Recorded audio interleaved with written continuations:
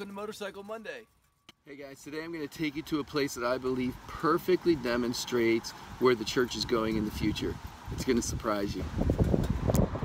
So here we are in a picturesque New England town, and right behind me you see the village church, and in front of me is a town green, which I'll show you in just a second.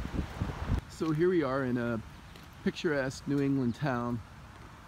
Right here is the town green, which is where the village would congregate, and here's the church on the town green, which is a very common sight, and I'll tell you why. So it's very common in many towns in this area for there to be a town green and a church at the center of that green. The reason is the town and its life centered around the center of this town, and the center of the town was the church.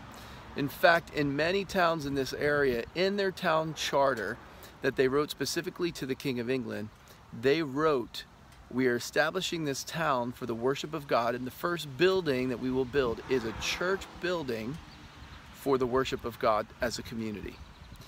Now, we consider the building behind me a church, which technically it's called a church. However, when the Bible refers to the church, it doesn't refer to a building, it refers to people, a called out group of people, or a local community of people. So the church universal is the churches that gather together locally as they are held as a universal being, where Ephesians 3 says, "Now through the church God makes himself known to principalities and powers." But we also know the church has people in it. Part of those people are leaders. We talked about the leaders that are necessary for the church to become the best church it could be. The leaders of a city aren't so that they can run the city, but so that the city can run better. The leaders of the church aren't so that they can run the church, but so that the church will be the church better. Then there are the ministers of the church, the saints that are called to do the work of their ministry, their service to the community. Your ministry is not just because you're a paid professional minister, but because you are called by God, you have the wisdom of God inside of you, and God has a unique wisdom inside of you that he needs to make known to the atmosphere around you. But the most important part of Ephesians 4, it says, "Until we all come to the fullness of the stature of the measure of Christ, so that we may be lacking nothing, we may be complete and have maturity." You know, a church isn't just a group of people. It's actually a group of people that when they come together in their community sees Jesus.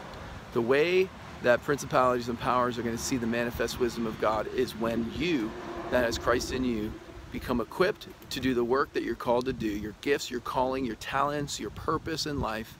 And when you demonstrate that in the city, that is when the atmosphere will change. And so I believe this is where the church is going. Not that we're going to build more churches on town greens, but that literally the called out ones are going to take their place in the center of their communities. They're going to see transformation because of the wisdom of God that's inside of them.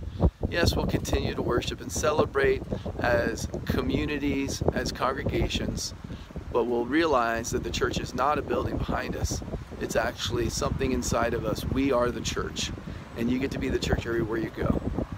So I enjoyed this discovery that we've had together. I hope you continue to study about who you are and what you're called to be as a church, because everything that I do in this next season is to equip those that are called out to demonstrate the manifold wisdom of God to the atmosphere around them. And we want to give you resources to do exactly that, to not just go to church, but to be the church. That's what I invite you to do.